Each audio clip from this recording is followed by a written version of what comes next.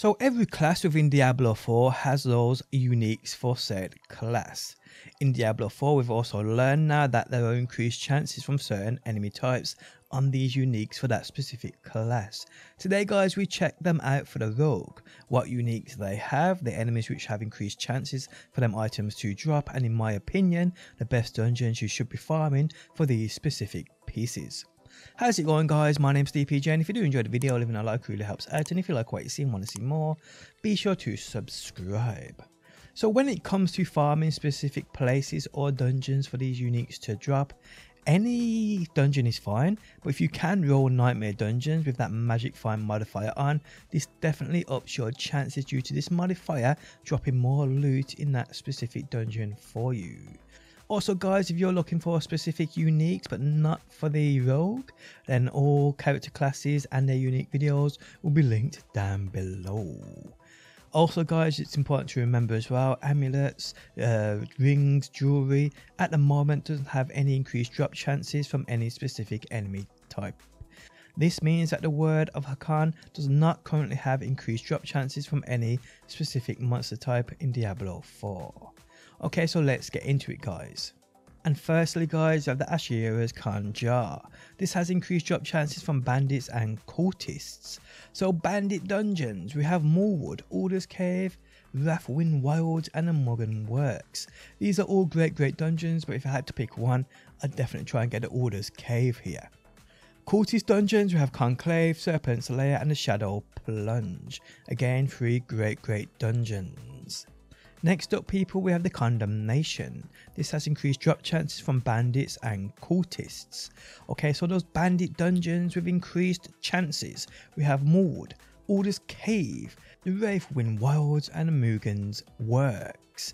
Cultist dungeons, we have Conclave, Serpent's Lair and the Shadow Plunge. Again guys, some great dungeons there with plenty of those enemy types.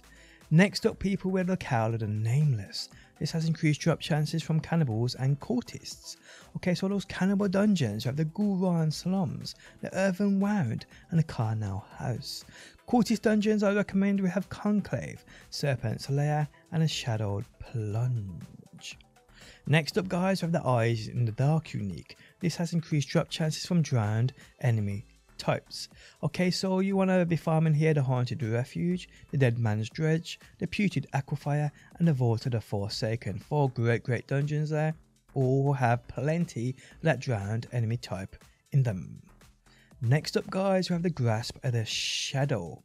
This has increased drop chances from spider enemies. Spider dungeons, we have the Blind Burrows, the Gulran Canals, the Whispering Pines and the Champion's Demise.